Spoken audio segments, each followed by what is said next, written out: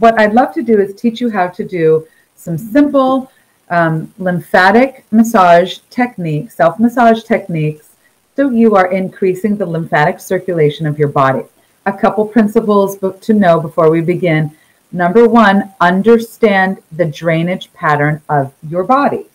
So, again, back to my chart. We're going to stimulate the right and left supraclavicular lymph nodes in the neck above the collarbone. Okay. We're going to massage the axillary lymph nodes at the armpit. So if somebody had cancer on one side, what we're going to want to do is massage what we call the opposite. You know, this is the indicator. This is the contraindicator. So we're going to, excuse me, this is the, yeah, we're going to stimulate the opposite side where you did not have cancer first. Okay. We will also stimulate the lymph nodes on the side you had cancer. But we want to clear the side you didn't have cancer on first. Okay. We can reroute the fluid over to that side, as well as massaging the side you did have cancer in the armpits. Okay. You're also going to massage the inguinal nodes at the top of the thigh and just do light brush strokes down. So you do brush strokes down and across, as well as into the armpit where you did have cancer. If that's the side you had cancer, as well as deep breathing. That's number one, know your drainage pattern. Number two, remember this is a light touch. Yeah. It's sort of like most people are used to a vertical deep tissue. This is like a horizontal stroke. Like imagine you're massaging the foam on your cappuccino. Yes. And you're not getting down into the coffee, right? Yeah. Yeah. Or if you're a mom or a dad and you have young babies and when they were crying, you would never massage them hard. You would always just be gentle and soft. Lightly. So I love that. The third principle, the last one we'll discuss before we start, is we are not making circles. We're not going fast. We're actually trying to move the fluid in one direction towards the lymph nodes. If you've ever seen the way a caterpillar moves, it moves segment by segment. We're pushing the fluid towards the direction where your lymph nodes are located, right? If you're making a circle, you're just putting the fluid back where it began. Okay. Those three principles. So let's start. We always want to start, so find the little hollow above your collarbones. Okay. And it's a gentle stroke down. I do like a little J stroke here, a little out to the side. And breathe with me. We know how beneficial breathing is. The other thing that's really inflammatory is stress. So as I try to tell people, don't stress about the stress, but find some stress mitigating techniques. Deep breathing will calm the nervous system. So once we've sort of stimulated the right and left supraclavicular lymph nodes, I like to do a little brush stroke from my ear down because it's calming and that feels good. Helps move some of that lymph fluid from behind your ears down. And so many people have tension in the neck and shoulders.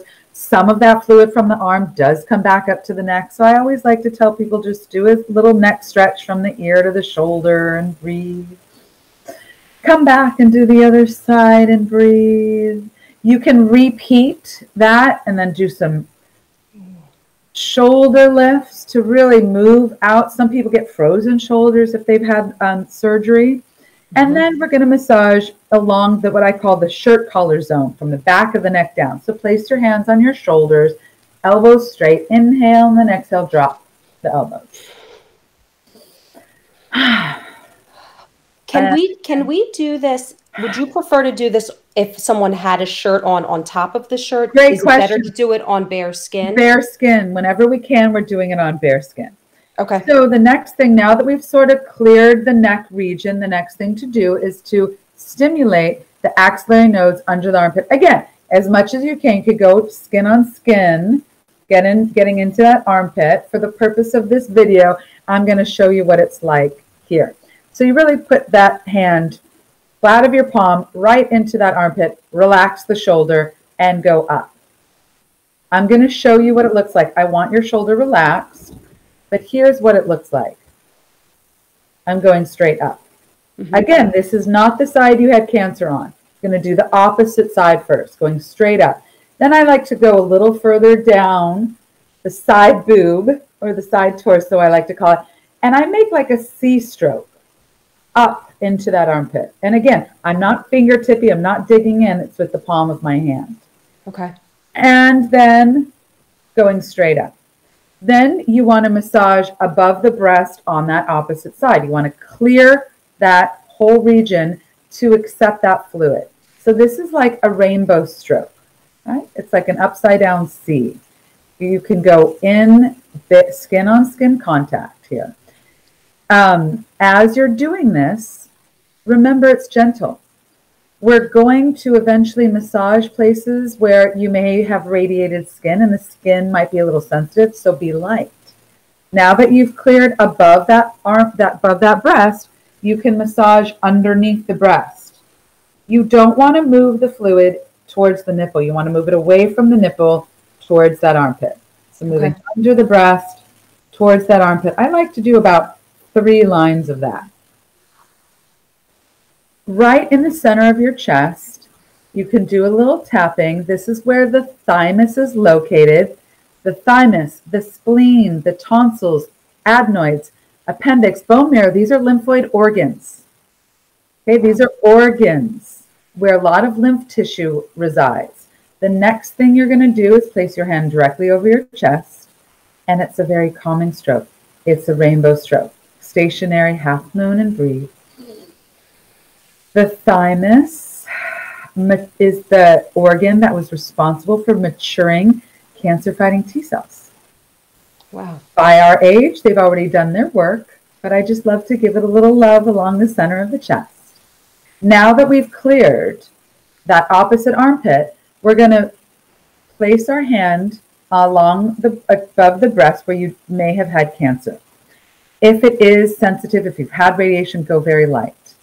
And then you're going to be massaging it, rerouting it to the opposite armpit. Very light. I love the caterpillar analogy you gave for this movement. It's exactly what I'm thinking of. Right. Look it up. I remember seeing a caterpillar in my backyard. I'm like, that's it. Yeah. Yeah. I love that. Yeah. What I want people to come away with is touching themselves in a nice, light, nourishing way. So we're not used to touching ourselves. But touch is used in nearly every culture for health. There are so many studies done for the benefits of touching. So many people have been scared, and the only time they touch their breasts is when they're looking for a lump. Yeah. And there's some PTSD there, so I understand that. Now that you've cleared that, we're going to massage the armpit on that side. So just like you did before, placing your hand here, they probably didn't remove all your lymph nodes. So you still want to stimulate what you have, because recent imaging has shown that lymph fluid still wants to go in the direction of the armpits. So we do it all. We're going to reroute and we're going to stimulate that armpit. So go a little lower on the torso now and move that body up. Move that fluid up, along the body to the armpit. And then I always like to stimulate the axillary nodes again. Then that breast, you can also go underneath towards that armpit. Same thing. Again, light. I love doing this when I'm lying down. It's a little bit easier than standing up. Right? Yeah. I'm usually lying on the couch watching TV, to be honest with you, is when I'm doing that. So you'll be rerouting. And then the last thing you're going to do is move that fluid, brush strokes, down to the top of the thigh on that same side. And you stimulate the top of your thigh by placing your hand on the top of that thigh without clothes on. Mm-hmm. Lift the leg, then you'll know that you're in the right place in that thigh crease. Mm-hmm. And then the action is a massage on the top of the thigh. Now, for people who do have lymphedema, I have a sequence in my masterclass and on the book of how to also massage your arm. Right? Oh, okay. So if you just want to do some brush strokes for today, up the lymph circulation, the lymph pathway on the outer arm goes up to the top of the shoulder, to the neck, the supraclavicular lymph nodes. Then on the inside of the arm, it goes up to the axillary nodes. So what you can do here, you can do your C strokes, those half moon strokes, skin on skin contact towards the armpit, you can stimulate the axillary nodes, and you can also take it over across the chest. Okay. Also take it down. There are lymph nodes in the elbow crease that you can massage, and then you massage from the hand down. If people get if they wake up with swelling in their hand, you can massage the hand. I also love massaging the fingers. Wow. Each one. Everything. All the way up. And then deep diaphragmatic breathing in your stomach, last thing. So you want to inhale, expand your stomach, exhale, release. Inhale, push the belly out, exhale, release. One more time. And release. Wow. And then tell me right in the chat if you've been following along how you feel. How you feel. We did have a great question, Lisa, about if a person had both breasts removed, if they've had cancer in both, where do they start? Love that.